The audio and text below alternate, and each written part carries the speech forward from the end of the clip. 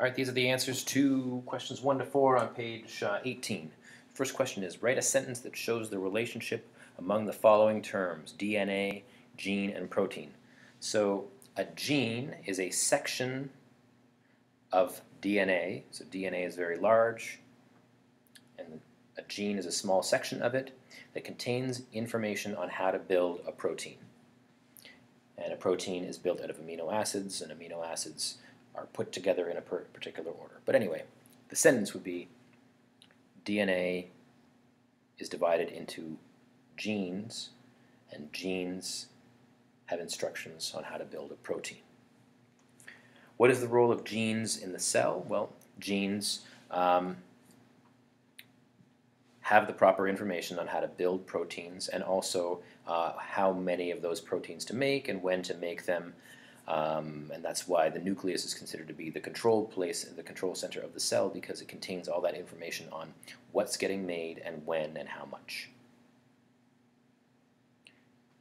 Number 3, figure 1.9, how do genes vary? Well, this is figure 1.9 here, this drawing of the DNA, and you can see all the A's and T's and C's and G's in various orders here.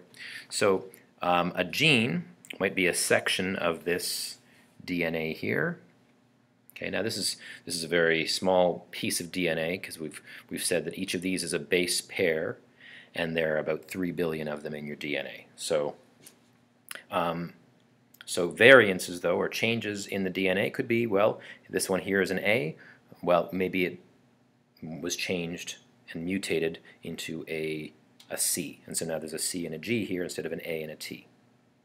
So a small change in that DNA can end up changing the way that the protein in that gene builds will end up being how it will end up being shaped, and how it will then function, because the shape of the protein is important for its function, so how it works. How do you think it is possible for a genetic code with only 4 components, A, C, T, and G, to control the production of thousands of different kinds of proteins? It might help to think of the building blocks as letters of an alphabet, and to remember that each gene is made of thousands of building blocks. Okay, so a gene is lots of those base pairs, A and then C and then C and then A and G and T and all those things, right?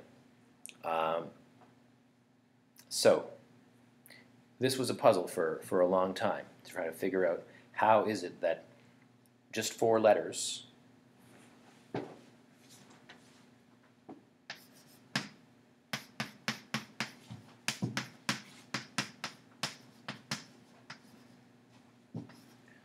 here's a random selection of bases. Now, this is one side of the DNA. So on the other side, it has to be a T here, an A here, an A here, a C here, a G, G, T, A, T, C, C, G. That's the pairing rules. On the other side, you always have to have the right, it's always got to be an A and a T. A and a T, A, T, C, G, C, G, C, G, A, T, A, T, A, T, C, G, C, G, C, G. Now it happens that this alternated, that was random. Let's do another G. Okay, so it's the order can be whatever it is. This is like, it's like letters of the alphabet. A and T always pair, doesn't matter which way they go though. So if this is a gene, this is a very short gene, it's only got 1, 2, 3, 4, 5, 6, 7, 8, 9, 10, 11, 12, 13 base pairs. Now I'm just going to forget about this side for now and say, well, if this is the gene, this is the information here, it happens to have that mirror of it on the other side, but this is a section with information on it. So there are 20 amino acids that make proteins. So the question was, well, does A, let's say I'm just going to number them. Amino acid number 1, 2, 3, 4, and there's up to 20. Okay. They have names like alanine, alanine, threonine, aspartic acid, things like that. There's names for them, but we're just say 1, 2, 3 up to 20. So if an adenine always led to amino acid 1, And T always made amino acid 2, well that would be a 2, and then maybe guanine was amino acid 3, and C was amino acid 4, then this would be another 4, and another 1, and another 2, and another 1. If there was a 1-to-1 relationship between the base and the amino acid that it makes, you'd only have room to make proteins with 4 amino acids. And there are 20 amino acids, so that doesn't work. Now if you do a little math and say, well, what if it's actually AT together, so 2 letters. Maybe AT makes amino acid 1, and TG makes amino acid 2, and CC makes amino acid 3. Well, with 4 letters, the number of combinations you can get is 16. There's A, T, A, C, A, G, T, A, T, T, T, C, T, G, C, A, C, T, C, C, C, G, and G, A, G, T, G, C, G, G. Those are the 16 possibilities. So, if amino acid 1, well, there's AT, okay, so that's 1. And TG, I did this out of order, but TG, that's 2. And CC, that's 3. And AT, well, there's another 1, right? AT, AG, well, let's say that's 5. Okay, but anyway, you see there's only 16 possibilities. And we already said there are 20 amino acids. So a 2-letter code is not enough to bring in all 20 amino acids there are. There's 16 combinations and there's 20 amino acids. So that's not going to work.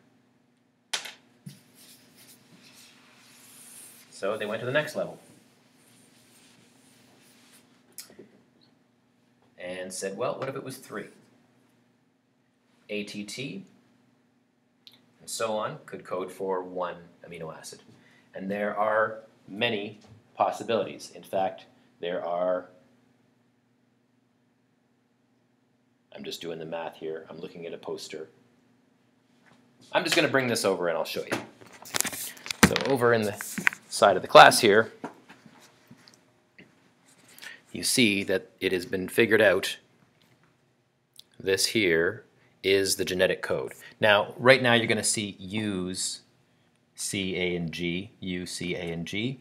That's cytosine, adenine, guanine, and this is another one called uracil, because actually there's a step that we're not talking about here where it has to turn into RNA first. But let's just pretend U is T.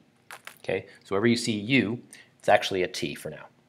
So A, T, C, and G, those are your 4 bases.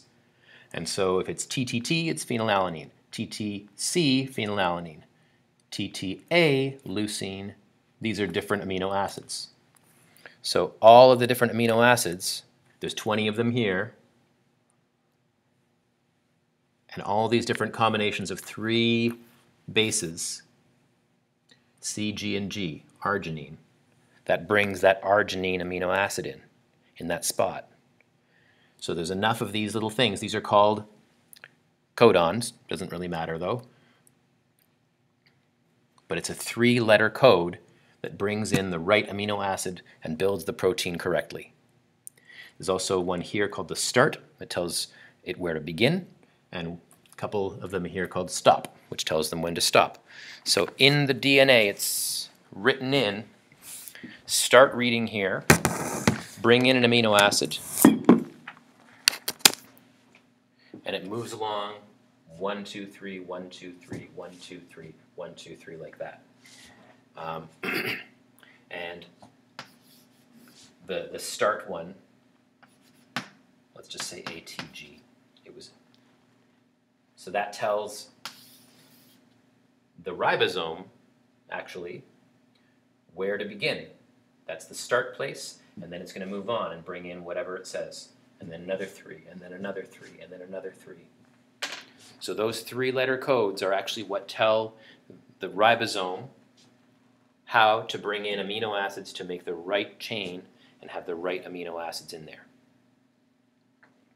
That's a long answer to question 4.